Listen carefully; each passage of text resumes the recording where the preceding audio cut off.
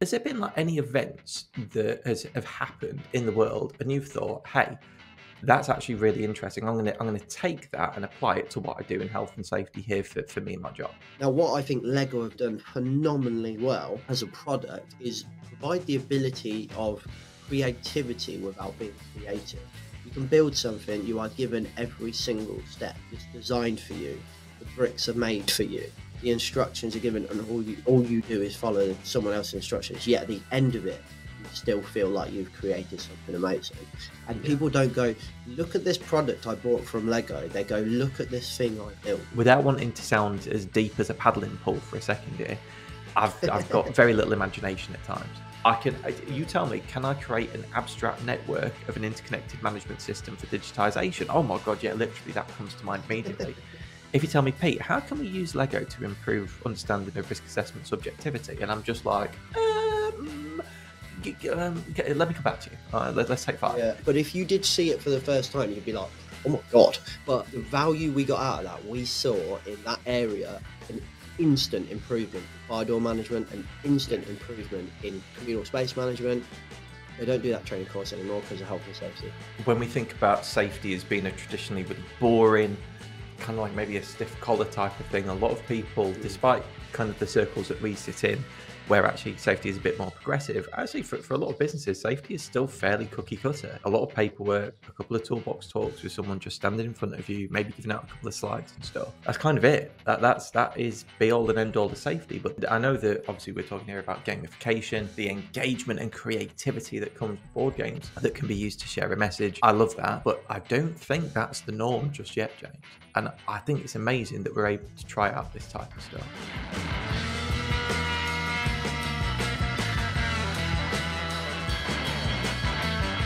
Good morning, Peter. Welcome back to the show. It's been actually ages since we've been on the podcast. It really has. We said about doing this topic that we were going to talk about today ages ago, and I've completely forgot everything that I was going to bring up. So don't worry, James. Dare I say, I've got some notes. That doesn't surprise me. Kel surprise, right? So wanted to have a chat about inspiration, right? What inspires us in safety, but not necessarily the bog standard stuff, not necessarily the podcast, not necessarily the books, right? So, James, I've seen something on your wrist this morning that is quite new. Now, for those of you, obviously, who aren't watching this on YouTube, you can't see this, but James has got a new watch, right? It's a smartwatch. So, James, you mentioned a little bit before, what are you using it for? My primary aim for this is, well, twofold. One is sleep monitoring so that I can be data informed. And 2 is to reduce me going on my phone. So I can get a notification and just look, is it anything important? No, it's not. Don't get my phone out. Because what I was finding is I get a notification, I just double check what it is in case it's, a customer or employee or family or whatever. And I'm like, no, it's nothing important. It's just Discord or whatever. And then I find myself, I'm on LinkedIn then I go from LinkedIn to Instagram, then I'm on YouTube, and then I'm just like 2 hours. Is a slippery slope, is that? Yeah. So those 2 things are my main drivers. Right. So my question for you, right, James, now, without wanting to divulge how old we are at the moment, right, I think it's fair to say both of us grew up on Star Trek. Yes. Well, right, I was more Star Wars than I was Star Trek. I probably only recently got into Star. Oh my God, James. No way, right? So me, coming back from school, 6 o'clock, The Simpsons from 6 until 6:30 on BBC 2, followed by Star Trek, The Next Generation, right? And genuinely, growing up, there were 2 things I absolutely loved seeing in Star Trek, right? The first one, the replicator. Jean-Luc Picard walking into his captain's quarters and being like, tea, hot, Earl Grey. Yeah. I'm like, yes. That is it, right? And then the second one was actually the device that the medics used. That was like the handheld one that would literally just scan you and it would tell you everything that's wrong. And I kind of thought, oh my God. Or something. Yeah, exactly. Literally exactly that, right? And now, genuinely, the stuff of prospectively science fiction, right? Back in the 90s, is pretty much a reality to some degree now. You've literally got, I don't know about your watch, James, but like it tells you your sleep pattern. Does it tell you your heart rate? Yep. You can get ones now that tell you your O2 sats type of stuff. Literally, they can tell you if you are having a effectively a heart attack, right? And it's genuinely, you're wearing it on your wrist. Absolutely incredible. We don't quite have something that you can shout it in, it'll materialize Earl Grey tea out of thin air, but we've got 3D printers. These 3D printers can create food. You can literally create a burger from a 3D printer. You can create houses. You can literally build anything. People build weapons from 3D printing plastic parts and metal parts now. It's honestly unreal. And it is genuinely massively inspiring to think, oh my God, how has science fiction turned into science fact? And I'll be honest with you, James, where are we seeing this for safety? That's what I want to know. Arthur C. Clarke said it, didn't he? Science fiction is but a precursor for fact or future or something like that. And he's one of the most biggest science fiction authors, I think. Yeah. But I mostly got that tagline from Thor. Really?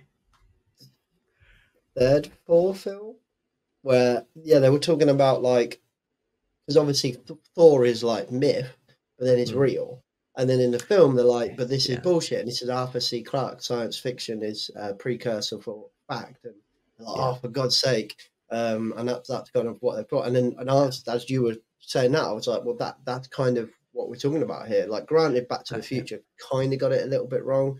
We're supposed to have hoverboards by now. We kind of don't. A little bit disappointed by that, if I'm honest.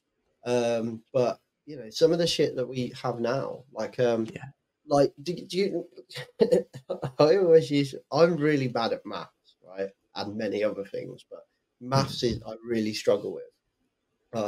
I pretty much self-diagnose myself with dyscalculus or whatever, but everyone diagnoses themselves with something nowadays. But I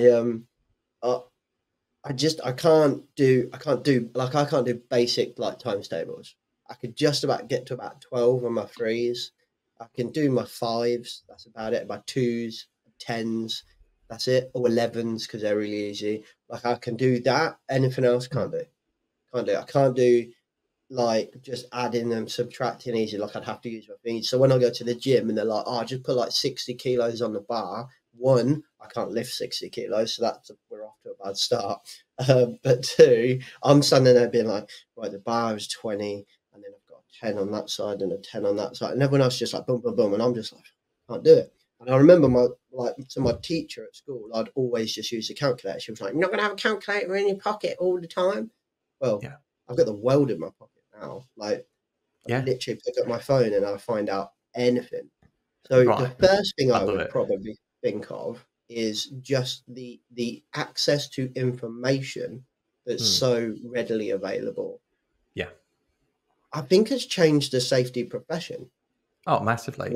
There's that whole thing where it's now less about what you know and more about, do you know where to look and do you know how to critically analyze the information that you find? Because as much as the internet is a beautiful place as a repository of information, oh my God, there's a lot of crap out there. Oh my God. And I know that we've kind of covered this before when we're talking about really important skills for safety professionals, but critical thinking has to be up there these days. It really does, because we're not, with the rise, for example, of ChatGPT, AI, all of that kind of, I'm going to call it a world of content created for you. Your ability as the prompter or the prompt writer or the searcher has to be tip top when it comes down to analyzing and critically analyzing the data that you find. Otherwise, you're stuffed. Absolutely stuffed.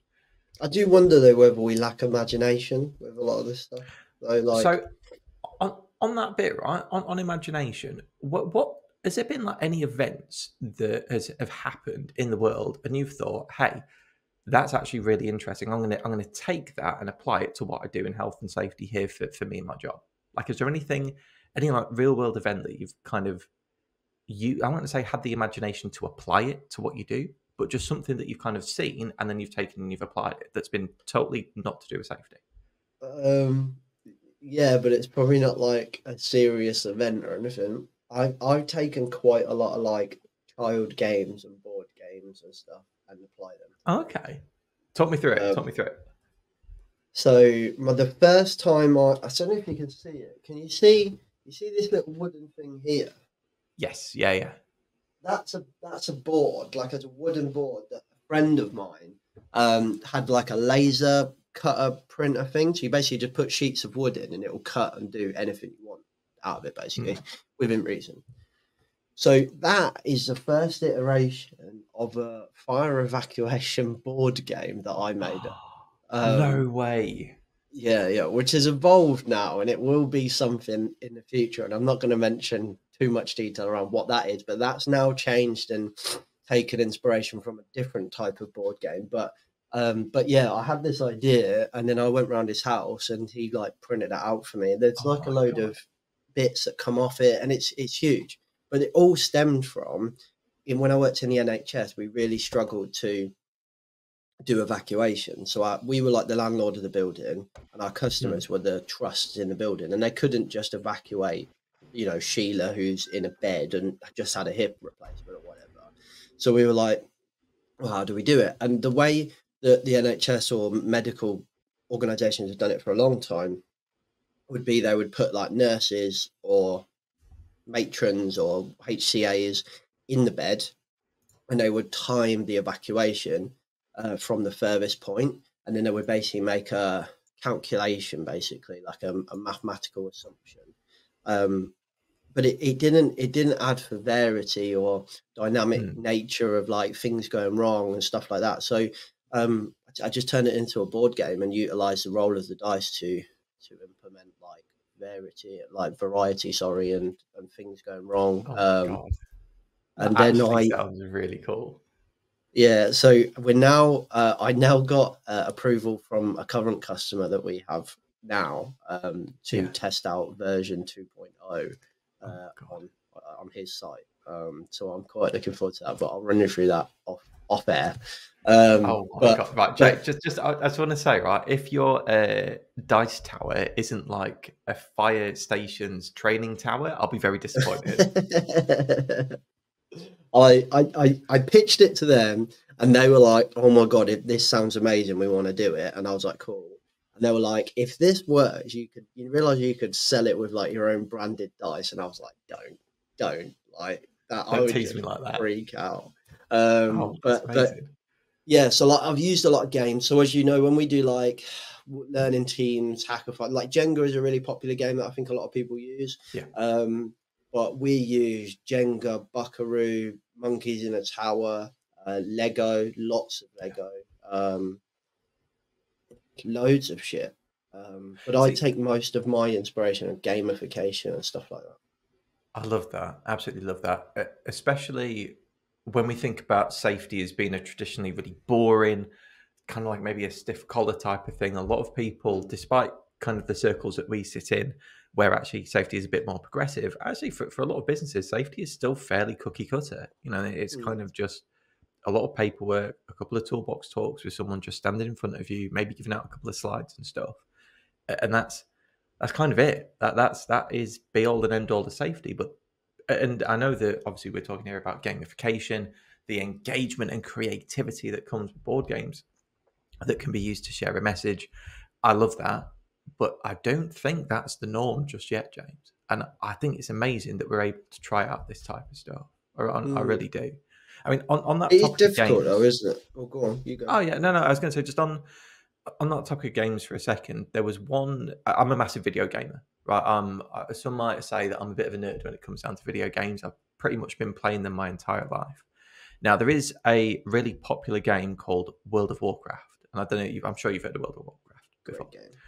So for those of you who haven't, it's basically what's called an MMORPG, so a massive multiplayer online role-playing game. The idea being that you create your character, you level it up doing various activities, raids, dungeon trials, and all this and that type of stuff, and you kind of live in this world type of stuff.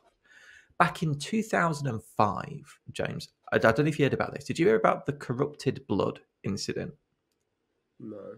Right, so bear in mind this is like nearly 20 years old, right, at this point, which is A, a bit scary to think about, but B, a bit of a precursor to what we saw in 2019. So the idea is that there was a dungeon with a particular boss that would infect certain players with a virus.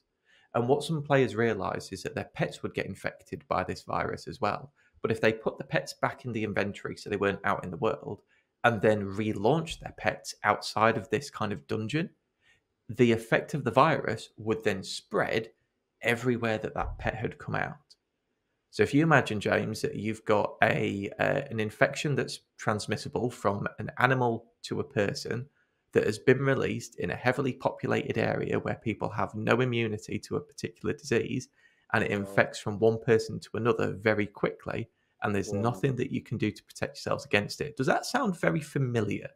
No, I never heard of it. Never heard of it. 2005 this happened in, and literally That's it scary. decimated cities. We're talking like hundreds of thousands of players in this video game affected by it, right? To the Oh my extent God. that the administrators of the game had to literally reset entire parts of the map to stop this from happening. Because what they realized as well is that Literally predicted a pandemic. right, genuinely. And when they took out the pets, what would happen in some cases is that like shopkeepers would get infected. But because of the rules of the game, the shopkeepers were immortal, so they couldn't die, but they still could be infected. So if you imagine you've kind of got this shopkeeper that's infected, but you don't realize it, and you as a free player, like, oh my God, I've escaped this, I've not seen any other player, and you go to the shopkeeper's infected, they can't die, and now they're literally reinfecting every single person Oh that my comes to God. see them. Right? It's That's honestly, it's fucking mad. 2005 when I was in university in what this would have been 2011 or 2012, I think it was. I did a module in my environmental health degree on epidemiology and demography, and I used this corrupted blood incident as an example of what do you call it, simulations effectively in the real world. Because you get, like, don't get me wrong, you get a load of really good simulations these days that come out, right? Genuinely, computing power in 2024 is unreal. Mm. But actually, what simulations can't always be best at is predicting human behavior, because we as humans are pretty unpredictable at times. So there was a case where I think it was it was a football game that was closed to the public quite very shortly before it was due to start. And the managers of the stadium thought, right, well, everyone will just disperse. But actually, people didn't disperse. People actually crowded together outside of the stadium to continue watching the game on like handheld devices. So actually, they didn't disperse. They didn't solve the problem. They just moved the problem elsewhere instead. And people were still getting infected around the time of COVID because of all of these people bunching together. And actually, what we can see from this World of Warcraft experience was what do people really do? And don't get me wrong, it's not me physically in the world doing it. It's my avatar that's doing it, type of stuff. But it's still a bit of a reflection on what human behavior could be like. So again, 2005, as an amazing, probably one of the only times it would ever happen, experiences of a natural pandemic happening within a video game to affect hundreds of thousands of people at the same time. That's loads of stuff to learn from that. Loads of stuff. Even now. Wow. I didn't know that. I'm totally going to check that out. That's unbelievable. Honestly, it's kind of blown genuinely my mind a little bit. That you could have essentially, like, the problem is you get laughed out of the world, wouldn't you? But imagine if like Bojo was like, well, we're actually consulting the previous CEO or the current CEO of World of Warcraft because they've been through this. Everyone would be like, what the fuck are you doing? But like, they genuinely have. Like, you've got everything there, right? You've got infrastructure in the get. Granted, it's based in like medieval fantasy world, but if you put that to one side, you've got infrastructure, you've got critical services, e.g., your NPCs that have to carry on. So you've got critical services continuing on. You've got the chaotic nature of just humans because it's actual humans playing the game. So people just ignoring it and carrying on. People that are just so worried they're going to lose all their freaking hard-earned loot or whatever that they just hide their character out of the way. You got people that, I don't know, purposely spread it, whatever. bad actors. You've got all of this shit going on, which is just human nature because we're all just weird, but probably exacerbated because everyone's kind of safe because it's in a game. So a little bit exacerbated maybe, but ultimately, if exaggeration is a good Mm. thing. You know, Yeah, if it's exaggerated, then we can learn something from that exaggeration. But the problem absolutely. is, can you imagine the social media outcry? Like if Bojo went, or any, you know, like the International Health Organization was like, "Oh, we're currently consulting with World of Warcraft team to learn from their Yeah, experience of when they had a pandemic in the game." I mean, yeah. I don't know how I would react. I think maybe part of me would laugh at them, but like, As a member of the public, I'd think they're bloody idiots. It's a video game, right? If I was just a yeah, bog standard member of the public, I'd think that is wild. But knowing a bit about it, it makes a lot of sense. It makes a huge yeah. amount of sense. Huge amount of sense. It's So, so interesting because we like sometimes I've not all the time, most of the time when we like pull the games out in workshops, I like hmm, bear in mind like we're doing workshops and learning teams and hackathons, whatever you want to call them nowadays, with like typically like working adults, like they're always like full grown adults, mix of like shop floor engineers to like corporate heads of directors of big hmm, companies and small companies. And then James is standing at the front and whips out a couple of baggies of Lego and is just like, right, I want you to do something with this Lego. Like you genuinely do sometimes just get like, oh, what am I doing here? yeah, And then it's even worse when you whip out like monkeys in a barrel or like, yeah, well, actually mine is Darth Vader swords in a barrel, which is yeah, even better in my opinion. When you whip out Buckaroo and everyone's just like, what the hell? Sometimes you have to kind of call the elephant in the room and just be like, look, you know, you all want to play it. So like, stop being grumpy. But like, there is this power of judgment and stuff, I think, stops us from exploring these out of bounds things like yeah, consulting World of Warcraft or playing. And I don't get that very often. Normally everyone's just either a little bit awkward at first and we have to like get them going, but once they get into it they love it. But sometimes I yeah, have had one or two people be like, I'm not playing a fucking Lego, like I'm a grown man or a yeah. grown woman or whatever. Yeah, it's kind of similar in that do we allow ourselves to take inspiration or even not just take inspiration but actually do shit like we talk about gamification, but do we allow Mm. ourselves to really gamificate work? Like It, do we it's a actually good do it? point. I don't think we do. And I reckon there's a lot of fear. Generally speaking, I Mm, think there's a lot of fear of wanting to try something new and then it failing. yeah. And actually, that fear of failure can very much stop progression. It really can. Mm, But I'd also say that there's times that I've done stuff before now that I look back on and I cringe a little bit because of just how, like I say, out there it was, but just maybe how different it was from what people mm, have traditionally experienced. So I'll give you a quick example. Years ago, this is again coming back out of uni. This had been what 2014, 2015, right? yeah. And Hannah, my now wife, was going out to Costa Rica for 3 months to do volunteering. And as part of that, she had to go into various villages and little towns and then kind of support them through things like improving hand washing and improving hygiene and kind of teaching them Cool. how to do it. So I said, wow, okay. I mean, like, how did you do it? Like, what did you do? And she said, right, Pete, I got all of the kids in a circle and got a tennis ball out. And I covered the tennis ball in Vaseline. Yeah. And then I got another tennis ball out and it was just a normal tennis ball. So Yeah. firstly, between it, we literally did an ice break and we throw the tennis ball to each other. And you catch a tennis ball and you say a fact about yourself or like what your name is, something really simple, right? And literally then you sort of pass the tennis ball around. And then when it gets back to you, you then say, right, okay, we're now going to talk about another thing. Just going to be any topic. It could be like, what's your favorite food? Right. And then the next time you ask a question, you throw the Vaseline covered tennis ball. And the first person catches it and they go, oh, and you say, well, throw it on. So they, like reluctantly throw it on. The next person catches it and they go, oh, and then you literally carry on type of stuff. And everyone's kind of at sort of like 3 or 4 throws in, looking at their hands a bit. And you see the other person's about to get it the 5th time. The 5th person's like, I don't want that tennis ball. I don't know what's on that. It's gross. Right. So you then get the 4th person to throw you the tennis ball back. And you say, right, okay, now what we are going to do is we're going to pass the tennis ball around in a second. But we're going to talk about germs. Because genuinely, the first time you're throwing that tennis ball around, absolutely no issues. But the second time, when you could feel the Vaseline on, that's the same as having germs on something that you're passing around. And if you're not, for example, washing your hands in between times where you might have picked up something dirty, or you might have been handling like raw meat or something like that, you might then inadvertently, like literally kind of infect yourself with something. So then she followed that up with proper hand washing techniques. And I thought, wow, that's really cool. That's really cool. I didn't really do anything with it at the time, but a couple of years later, I was in my first job in health and safety working at Hilton.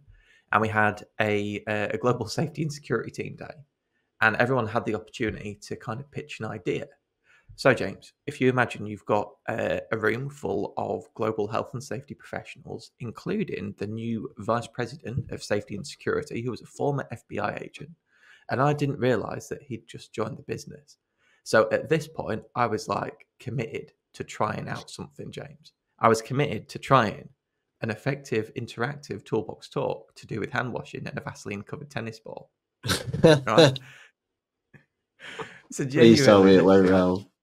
I did it, right? And honestly, it went down well, but it went down with probably the most surprise I think I've ever seen from a group full of health and safety professionals, right? Because they literally, in their own words, this is crazy, Pete. We've never done anything like this before.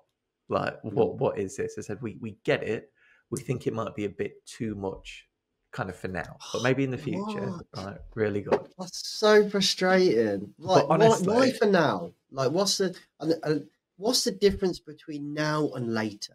Like, I just don't get it. No, I get you. But for what it's worth, genuinely, at the time, I was like, I've got to do this. Like, I've built up that I'm going to do something in this meeting already, so I'm going to have to stick with it, right?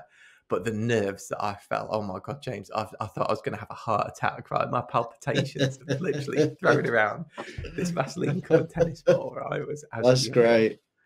But then it was quite a good one because I used that exact same process when I did my level 3 teaching education certificate, and then literally built that out into a lesson plan kind of more formally a couple of years later when I was doing that level 3 teaching education one. And it literally works really well as a toolbox talk. I've done it a number of times since. And honestly, I love it because it's different. It's memorable. Like, there's that whole thing. You only remember like 10, 20% of what you see in a presentation. But I tell you what, 100% of people in that room remembered catching a Vaseline covered tennis ball. Right? I tell you that. Because it shocked them. I think there's some science, and I can't remember what it is or what it's called or whatever, but both using the hands to do something and learning / communicating something at the same time is like really powerful. I can't remember. I remember reading it somewhere. I can't remember what it was. So, but that's why we use Lego a lot. So I haven't actually done more than just the Lego ducks for a while, but because it's not really come up for probably the last year or so. But we have at times used just a big pile of Lego to just explore a problem. So do you mind if I put you on the spot for a sec? Because I appreciate you've mentioned about the Lego duck, but what do you mean when you're talking about the Lego duck? Sorry. Yeah. So we've got like, I don't know if I've got one around. No, I haven't. I don't. Oh, it's in the car. Oh no, it's not. It's behind me. Here's one I made earlier. So basically, we have. I'm not going to show you how to build the duck because that will spoil it for anyone that does come in the workshop. But essentially, we have a little bag of Lego. If you're on YouTube, you can see it. And every bag, so everyone gets a bag of the same bricks. So they all have 1, 2, 3, 4, 5, 6 pieces of Lego. And there'll be a picture of a normal animal duck on the slide, on the screen, or whatever. And I will give them all the same bag of Lego, and I will give the very vague instruction of build a duck, and that's it. And you'll get a couple of people look at me and they'll go, huh? I say, it depends. If I'm up north, I'll go, come on, you've got ducks up north. If I'm down south, I'll go, we've got ducks down south, haven't we? Like, I don't know, some shit joke like that. And that's it. And everyone just goes, and I'm like, look, don't overthink it. Just think about a duck and just start building duck. Like, just build. Just put bricks on top of bricks, and just start doing it. And you get some really bad ducks. So you get a lot of really bad ducks. You get some good looks. But I tend to talk, once we get to the end of it, I will talk about, so I'll get everyone to hold up their ducks, and I'll look around the room. Has anyone got the same ducks? I've only ever had the same duck in a room once, which is when two people copied each other. And I've been doing the ducks thing for like, I don't know, about 7 years, I think. Yeah, And I love it. you get them to hold up and you say, has anyone got the same duck or a similar duck? And no one ever does. And even if they do, like, that doesn't ruin the exercise. It just makes it more interesting. But you're like, right, look around the room. Everyone's given the same resources, the same instruction, yet the outcome was different every single time. And then the conversation depends how on time. I normally tend to use this just as an icebreaker, but if I was to use this to explore it further, I would say, well, how could we fix something like that? And then I would say, then they go, oh, we'll give procedures. Okay, cool. We could give procedures. And for something like this, that would probably work really well because it's quite simple. But what we might lose is people's imagination and just ability to just build something themselves. So we lose like a lot of motivation in that when we look at like H. Pink's work and stuff like that, where people just get the pleasure out of it. Now, what I think Lego have done phenomenally well as a product is provide the ability of creativity without being creative. You can build something, you are given every single step. It's designed for you. The bricks are made for you. The instructions are given, and all you do is follow someone else's instructions. Yet at the end of it, you still feel like you've created something amazing. And people don't go, look at this product I brought from Lego. They go, look at this thing I built. And that's so interesting because when we talk about workplace, or if you look at H. Pink's work, like I'm saying, if we over proceduralize something, we take away people's autonomy and stuff like that and their creativity. But yeah, Lego have done exactly that. You have very little autonomy in Lego. But if you're building a set, you have little autonomy. You have no autonomy. You do exactly as you're told, otherwise it won't work. But yet you still feel creative. It's phenomenal. Anyway, I went on a little bit of a tangent there, but we use the Lego ducks for talking about human variation and how we can all do stuff. And then like I have as well before had pre-boxed like sets of Lego, but I've ripped out some of the instructions or missed out words on the instructions and then gone and said, right, there's some instructions in this one, build them, except they've all got different instructions and it's all really messy and stuff. So they still fuck up. So then we go, okay, well, what's wrong there? Well, the instructions were shit. Right. Okay, cool. So it's important that we have good instructions then, but the set's a little bit more complicated. So that's just 2 exercises. And then the one that I was going to talk about is I sometimes give them, they're just over there, they're too far away, but like a bag of just random bricks, no instructions, no nothing. And I might ask them to build their problem or build their frustration or build what they're trying to describe or even just build something that represents safety for me. Like if I'm saying like, I want you to define safety for me. And everyone's like, what do you mean? Like, I'll tell you what, there's some Lego in the middle, just build it. Build safety for me as a group, just build it. And the stuff that they build and then they describe is so much more powerful than what you would tend to find in like the generic bullshit. They'll be like, well, the bridge represents this and the fence represents that. And then this person here represents this. And you just see it. And the difference is just unbelievable. I've got some pictures of a group that did it, but it was amazing. Absolutely love when that. we did the safety one. But I use Lego all the time. Like all the time. I tell you what, I mean, we're talking about inspiration, right? And where we get inspiration from. But like you said before, inspiration goes hand in hand with imagination. And without wanting to sound a bit like kind of as I don't know, as deep as a paddling pool for a second here, I've got very little imagination at times. You tell me, can I create an abstract network of an interconnected management system for digitization? Oh my God, yeah, literally that comes to mind immediately. If you tell me, Pete, how can we use Lego to improve understanding of risk assessment subjectivity? And I'm just like, let me come back to you. All right, let's take 5. See, so, I'm the opposite. I mean, if you said to me, build a management, I'm like, fuck's sake, right? I'll try. I could do it, but like, it won't be as good as like Peter. But if you said to me, use Lego to describe X, Y, I'd be like, I am fucking in here. Let's go. Right. So here's my thing for you, right? As a safety professional, genuinely, especially earlier on in my career, I would have loved like a kit of like 5 icebreakers where literally like what you've described, here's how we use Lego for this. Literally, here is a Lego and here's a step-by-step instructions how you can use it. Because honestly, I kind of struggled when I was, especially when I was starting out. You know, you go to this like she advisor type stuff in a site and you get told, right, Pete, do some training on risk assessment. And I'm just there like, sure, I'll make a PowerPoint, right? Because that's what you Yeah, do. You make a yeah, PowerPoint. What you're going to do is your icebreaker.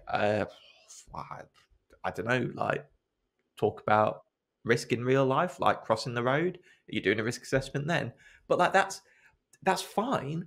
But I genuinely I wish, James, that I had a kit like what you've described and just some instructions to be like, here's how you do it. Maybe like I don't know a video or something that would because again as a person that lacks imagination at times, seeing it on a YouTube video that I can just plonk down on a lunch break mm, type stuff that'd be unreal. That would be, yeah, honestly, I genuinely think that would have had such a profound impact on how I could have gamified training mm, sessions, toolbox talks, especially early on in my career. Help even later on in my career as well. That would have been mm, unreal, like absolutely unreal. yeah. Interesting. Well, I think as well, like we like so as a, when you were talking about risk assessment, so the other one I've done as well is I played poker to train people on risk assessments. All So right, okay, we just played a game of poker, Texas Hold'em, yeah, because yeah, basically when you get the flop out, you get more information and you make a risk based decision, and then when the river comes out, you get more information and you make a different risk based decision. It's just a risk assessment. The information has changed. The risk is win or lose more. The risk benefit is win or lose more your money. Um, how do you want to make that decision? Um, and that is a risk assessment. So I've used poker as yeah. a kind of Do icebreaker. you make that sound so easy, right? As part of stuff, but I never would have thought about using a card game like poker to have uh, to have talked about risk. But now that you've said But it, I'm like that makes it makes so much sense. I would have used some, there's a game called some people might have called it Shed or Shithead if you've played it. It's kind of like yeah, yeah, yeah, yeah. So what three blinds, three face up, and three in your hand, and then literally yeah, the idea is you get kind of cycle through all the cards and then kind of play your ups and play your yeah, blinds type of stuff, different types of magic card. But you can literally go through the same risk based approach as you do. That's it. yeah. It's the same principle. But until you've literally just said about using Texas Hold'em, then I never would have thought about. I never would have thought about using a Mm. card game to describe risk. Oh my god, I think James, as that well if makes but what you need to think about as well, right? So when I can't remember who I was talking to on a podcast, but I was talking about a long time ago when we have kind of demonized people who are in safety that are kind of very process compliance driven people, right? mm, It kind of it's not the sexy thing to do in safety now, like kind of the more like the stuff I enjoy, like more creativity, more like chaotic, more like I yeah. don't know, not people centered, but all of the like human variation and stuff like that. That's the sexy stuff right now, right? But my stuff wasn't sexy when I started in safety. But what we shouldn't do is demonize one or the other because Mm, like there's a reason why when you approached me to join the business, I was like, Pete is the opposite of me, and that's exactly what we need. Like we had someone who yeah. is like who just like looks at a fucking board game and is oh my god we could use this like we'll never get anything done like Yeah. we need someone that could like you just said I can you asked me to kind of put together a complex management system I could do that I can't do that like so it's like each one is required in the profession and it's different types of Mm, people and I'm not kind of it's not as simple as putting them in buckets if that makes sense like oh, you're a compliance person yeah, or yeah. you're a creative person it's not as simple as that I don't think but like to oversimplify it that's kind of what I mean but like I think that it's how our brains work it just make that's what makes us beautiful like I look at a game of Monopoly and I'm like well I could use that here and I could use that there like, if you look Yeah. at Monopoly is a great example Monopoly is building an empire and then deciding what to do with that empire but the building of it is basically building a business right so if you're trying to build Yeah. empathy for the shop floor to have empathy for the senior people of the business put them in the game of Monopoly Yeah. And then put them in a position where they actually start heavy hand, like they start with the empire already built, and then say, right, now keep playing the game, but don't fucking lose it.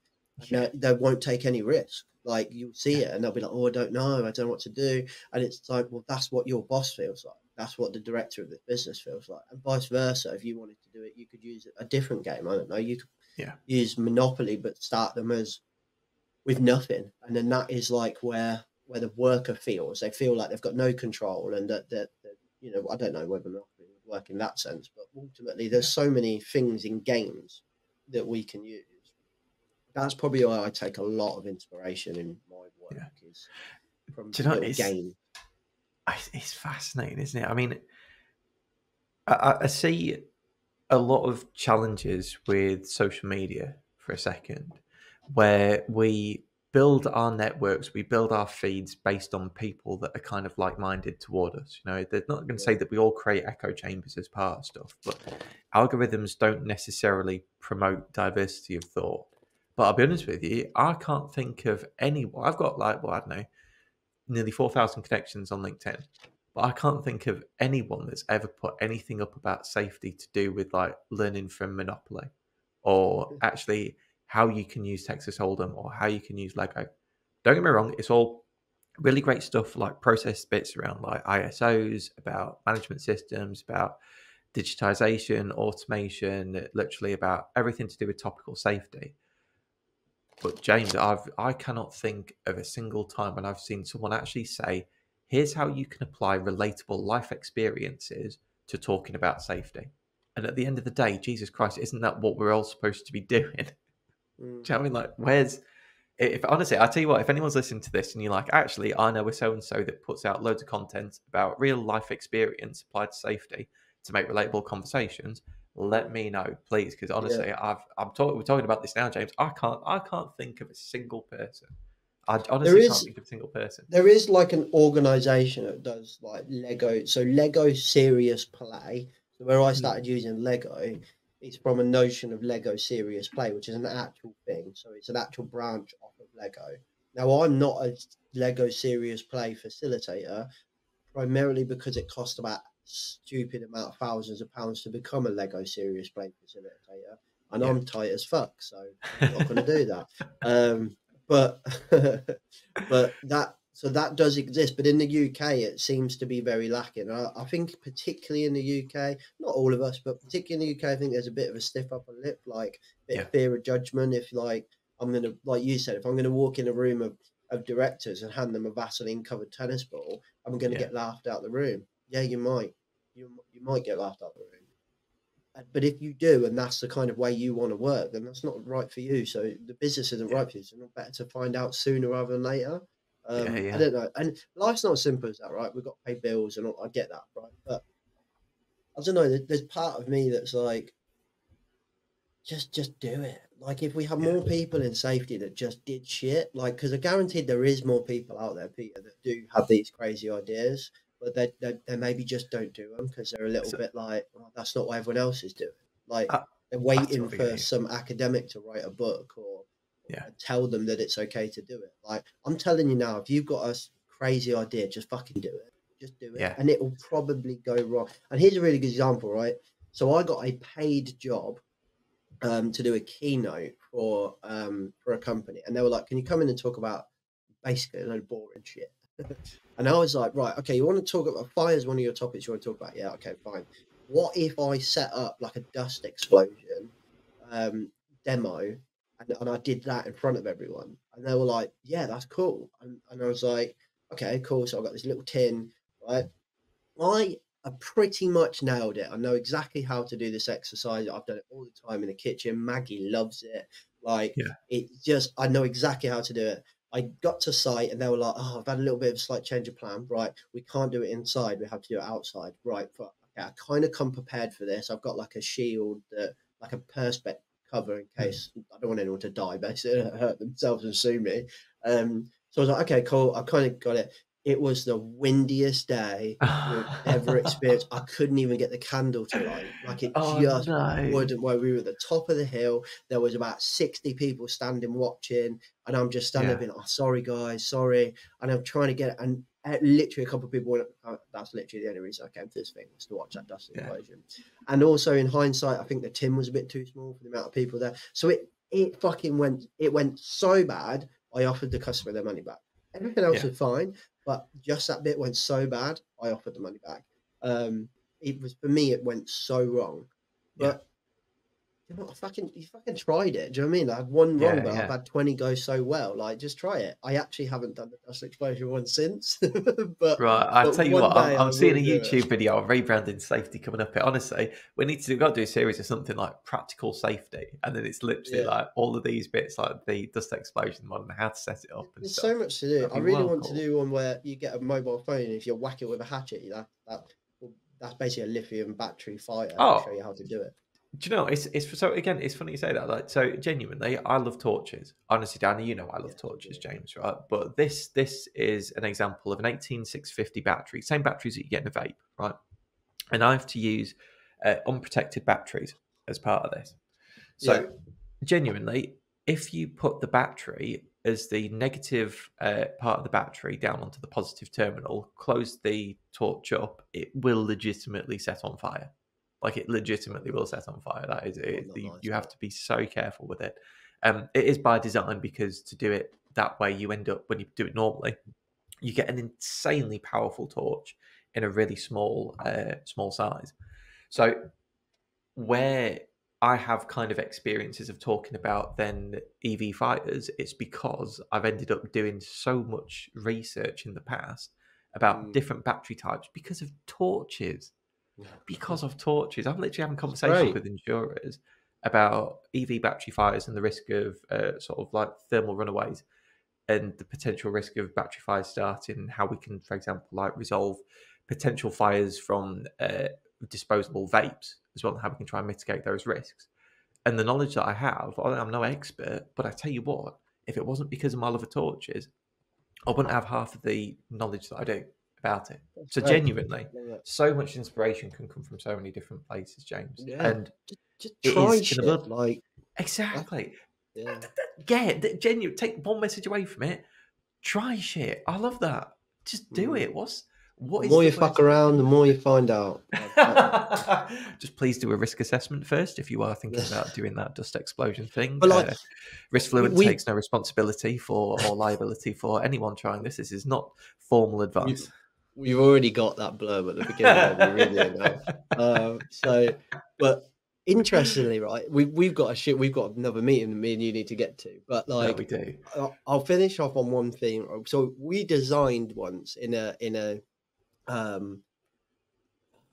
housing association, basically, that we worked for, a training course that was putting our building managers in a building that's on fire.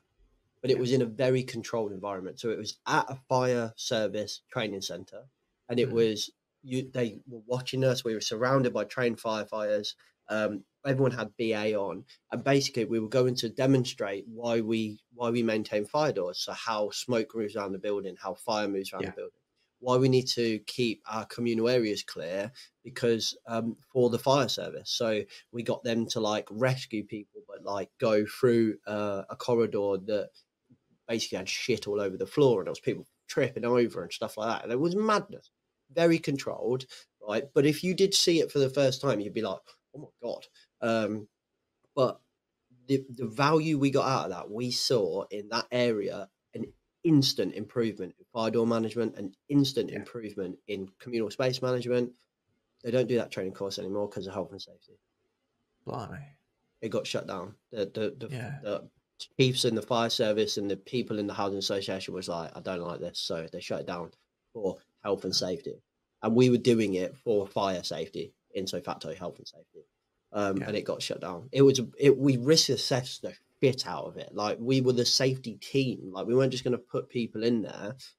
It would be a freaking brand nightmare for the business, let alone the safety team. So it was well managed, in our opinion, particularly if you were to do a risk benefit analysis. Like, 100%, it was it was very well managed, shut down for safety. Like, and that's so frustrating because I don't think it was shut down for safety. I think it was shut down for a lack of risk appetite for insurance liability more than anything. But whatever. And it's just like, just try it. Like, it got shut down. I've done the fucking dust explosion in front of 60 people, got embarrassed, and drove home for 2 hours, just like fucking feeling like shit. But like, there's so many more times that I have tried shit, and it's just gone so well. Like, and it's just, and the Lego all came out of, like, there was always a first session where we used the ducks. There was always a first session where we used buckets of Lego. There was always a first session with Jenga, with Buckaroo, with freaking monkeys in a barrel, Darth Vader, swords in a barrel, whatever it is. All of that shit was done once for the first time, and I was shitting myself.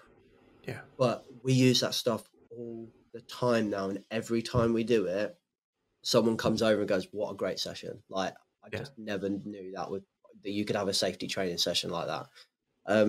But unless you take that risk, you wouldn't ever get to that point. I love that. That's advice for life. Your first one's never going to be good, but keep trying, keep iterating. It will get better. Exactly. You will get better. There's so many lessons in that. We kind of didn't really talk about fiction much, but I definitely think we talked about like inspiration for sure. I mean, I've got a little bit of a call to action for anyone that's listening to this as well. If you've enjoyed what you've heard about some of these different activities that we've done, or that we actually still do at the moment, and you want to see a series of videos, a booklet, something on practical safety, activities to share safety information or to improve safety, let us know. Because honestly, if I'm hearing all this stuff, James, genuinely, I think I would have loved to have seen something like this, like in my career. I would have loved it because I just wouldn't have thought about doing it myself. I wouldn't have even known where to start. So if anyone's listening to this and you're like, I tell you what, I'd love to have seen that too. In fact, I'd still love to see it now. Let us know. Please do. Okay. Yeah. Good call. Good call. Right. Thank you very much, everyone. We'll have to keep this one a little bit short. Unfortunately, we got back-to-back meetings and Pete was late because he was busy having a shower and doing this. I actually was, yeah. Yeah, very true. Can't look this good normally, James. That's it. Right, thanks, everyone. Cheers. Bye-bye.